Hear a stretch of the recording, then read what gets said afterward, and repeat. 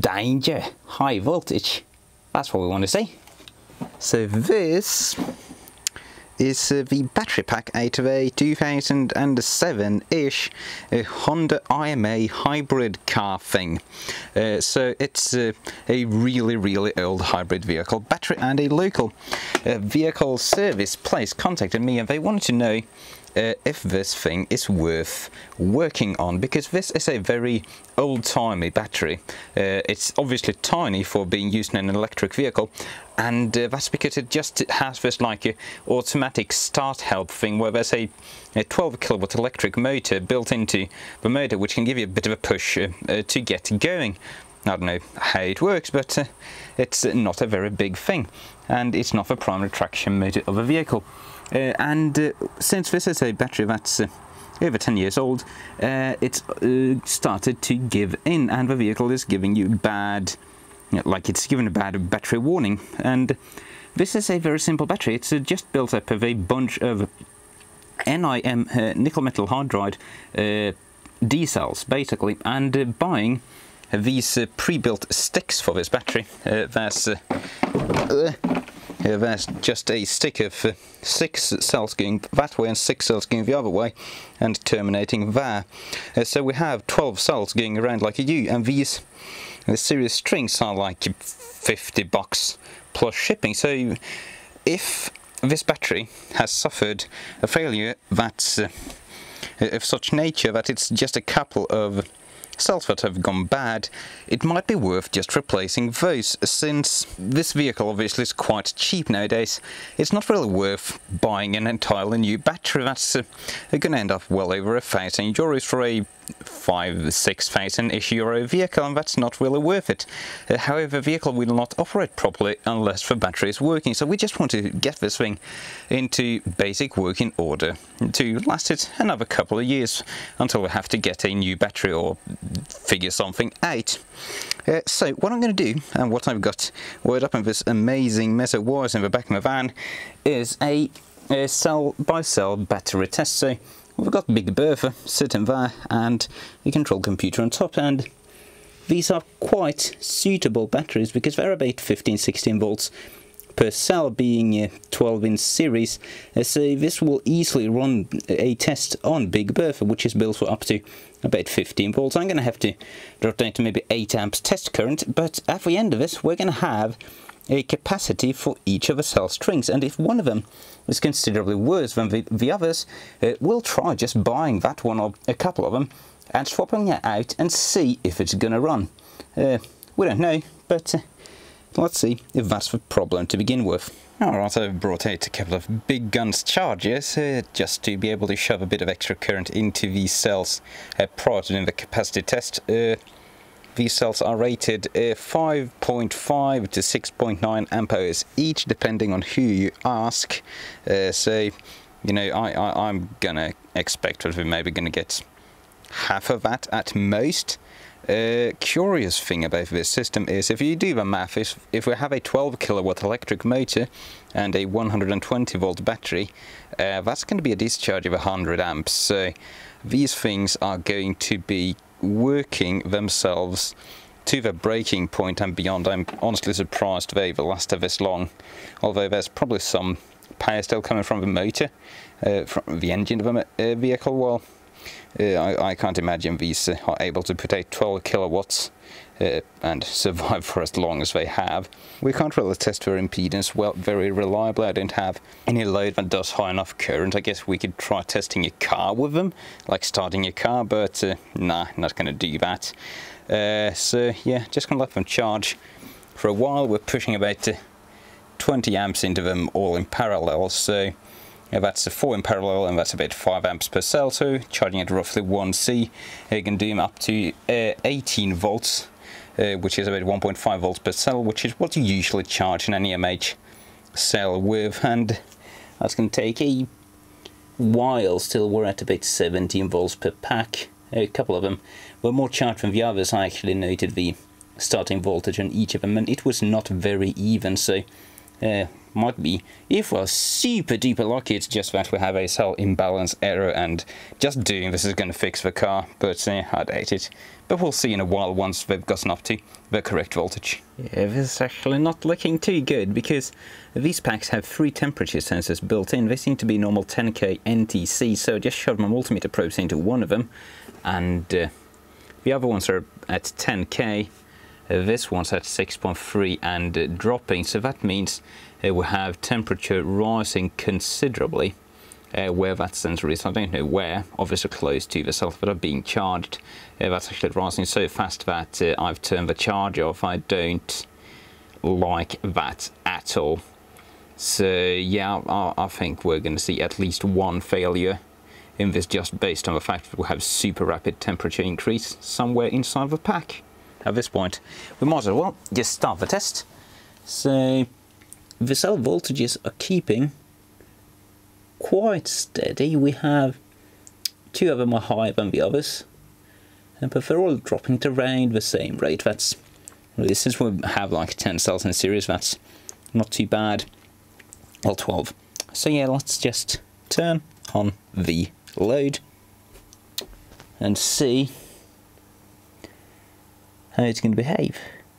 None of them are really sticking out, but the surface charge is going to take a while to get used up, so yeah, I'll check back once this is done. I got the termination voltage set to 10.8 volts, which is about 0.8 volts per cell, where they are thoroughly empty. Okay, the tests have been run, and this pack has big problems.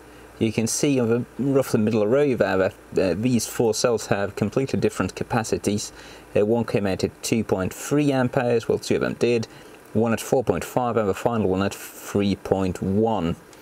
And what's worse is the discharge curve, because this is telling us a tale. So up until the 600 second mark, everything was going fine. But then, wham! First one cell dies, then another. And when this happens, that means that those cells are completely empty and they are now being reverse charged. And that destroys NiMH cells. And all of the packs are pretty much the same. They have one cell dropping off super early in the string. So thus far, the only one that's not completely horrifying is the one that measured 4.5 amperes, but that one still had one cell that dropped off way before the others. The other one just has the others just have several cells dropping roughly in the middle of a discharge, and that is very bad. The only one of these sticks that I would consider using is the one that measured 4.5 amperes. The other 3 are bad, they are beyond rescue. So this is not looking good for this vehicle at all, but we'll have to let these guys charge up and do the other cells as well and see what we get.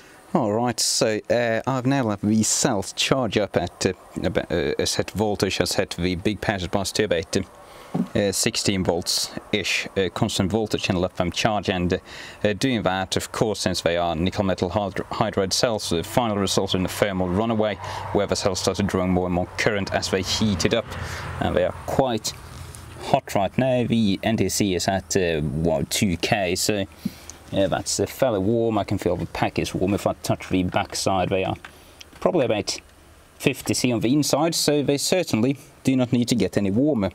I'm treating these as a lost cause, basically, from what I've seen. So what I'm going to do now is I'll set the small power supply up there to trickle charge, and I'm going to leave that overnight. 200 milliamps across all these cells is not a big deal. That's just a few watts, so that's not enough to heat the entire pack, no matter what. So hopefully that's just going to basically overcharge the good cells and maybe charge the bad cells, since we're probably at a quite low state of charge. Hopefully that's the case, that they've just turned imbalanced and they're not completely ruined yet.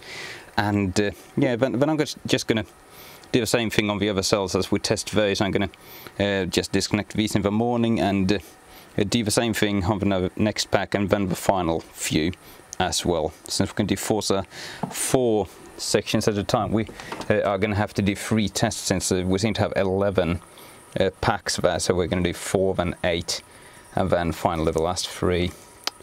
So yeah, not liking this. Well, hello. It seems I spoke too early, because it's now the next day and I've done another test on the same cells, and look at that.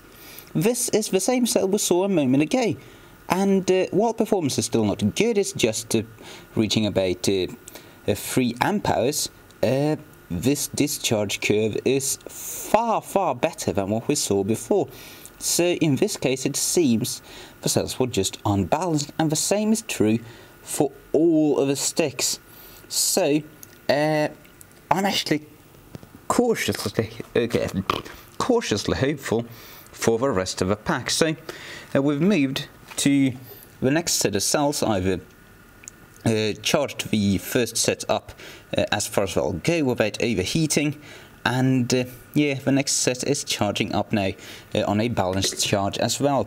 So to avoid having to super deeply discharge the cells and reverse charge the bad ones, I'm going to do the balanced charge before cycling the cells the first time. So we're just charging these up right now.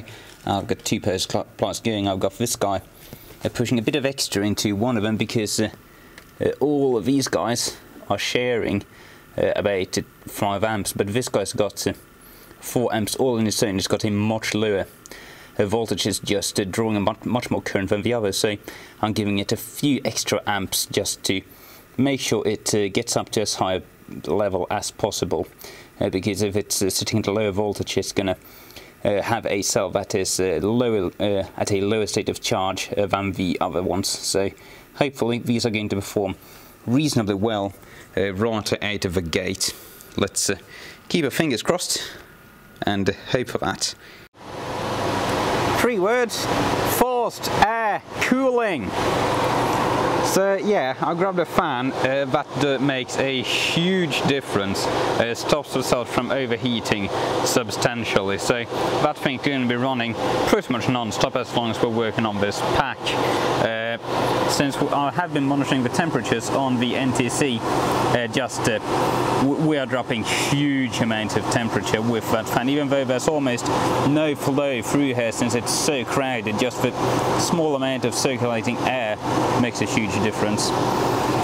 Also decided to use min-max average mode on the meter, because then we have a way to see if the pack is heating up or cooling down once we get back. Since if we go to the average value, if this is moving up, that means the pack is cooling down, since the value is lower than it's been historically, and if it's moving down, then the pack is heating up, like when you're at the end of charge. So yeah, right now that moved a bit, so it's generally cooling down since the value is increasing. So that's good. We're charging the batteries right now, and you can generally see the thermal runaway quite easily on that, because the average value will be moving up about once a second, even if you've been averaging for a long time. And that just lets me know that, hey, yeah, we're firmly running away, better slow down the charge. Anyway, I've run a bunch more cycles. We've moved to the next final set of 3 cells, and the results for the last set is very interesting.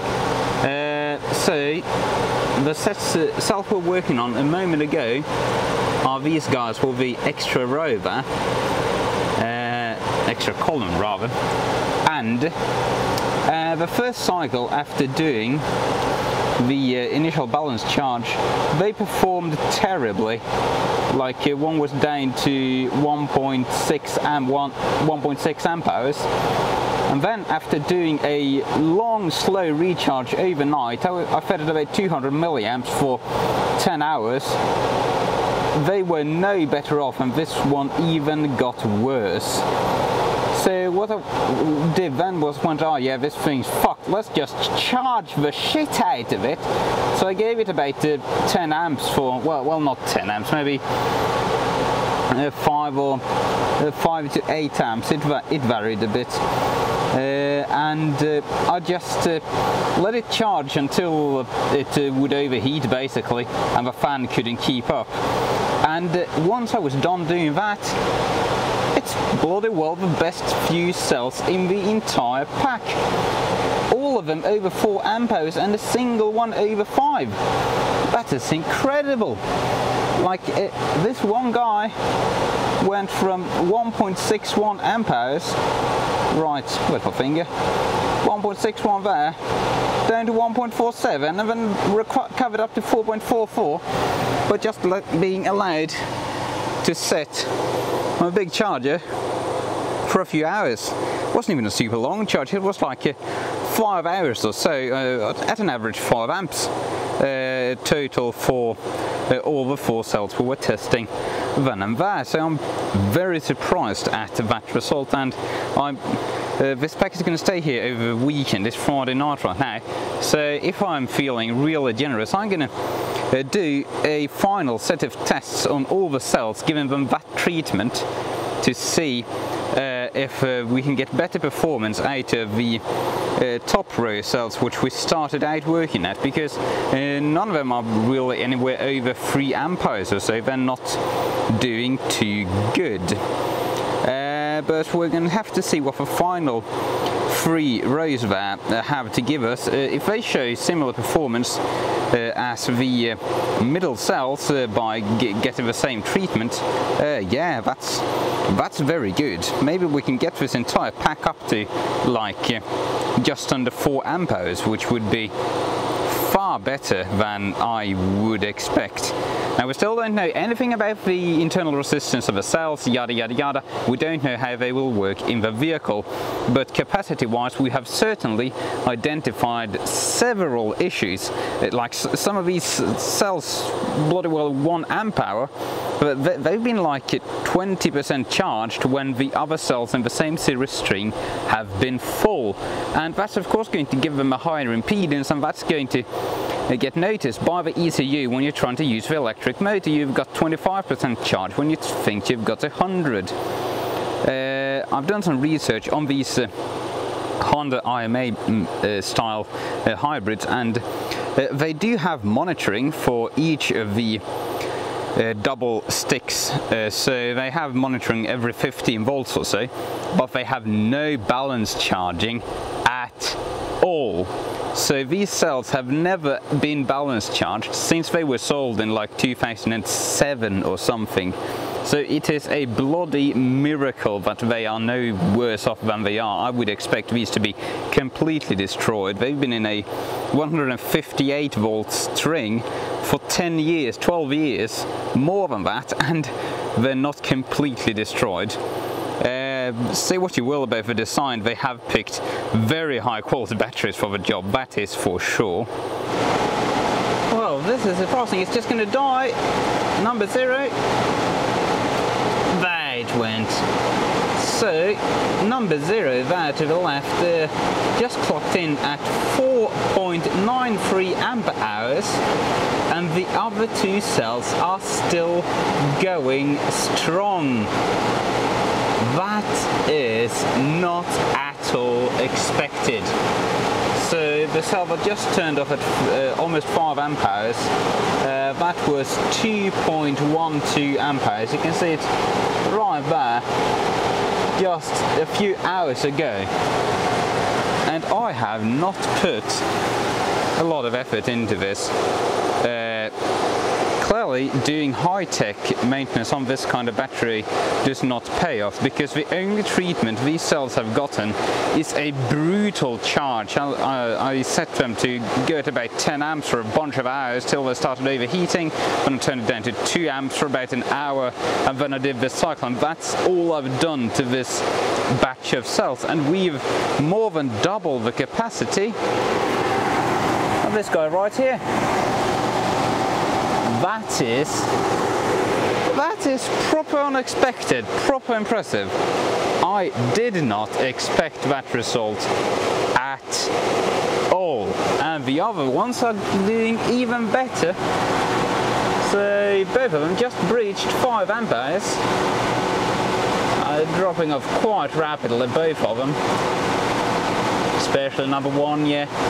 Number 1 is gonna go any second. 12.1, 12.07, 12.0. Yeah, that's the black screen. That's gonna go, so it's gonna clock in at like 5.2. Wow, I'm flabbergasted. I did not expect better results. And it is proper loud in here with all these fans running, I'll tell you that much. Alright, so the day after shooting that, I brought the battery back to the workshop and we put it back in the vehicle and it worked just fine. We didn't have time to take it for a proper long test run, but we did a few really hard takeoffs on the road by the workshop, and we lost the check engine light and we lost the IMA error light on the dashboard. The vehicle would accelerate just fine under the electric boost power it provides, and I measured the voltage across the pack. It's a 158 volt pack, and under full acceleration the battery voltage did not dip under 150 volts, which is absolutely fine by my standards. The cells aren't new. I was basically prepared for the battery to drop down to like 130 volts and for the check engine light to come back on. But frankly, and much to my surprise, this seems to be successful. It's been a couple of weeks since this repair was performed, and I haven't even gotten the thing back for a warranty repair. So really, I think this worked. I bloody well think it worked. So yeah, that's that, I guess, the end of the story. If you've had a battery with a similar issue, perhaps this is worth doing. You could do it with very simple means. But yeah, gonna sign off with that. Thank you for watching.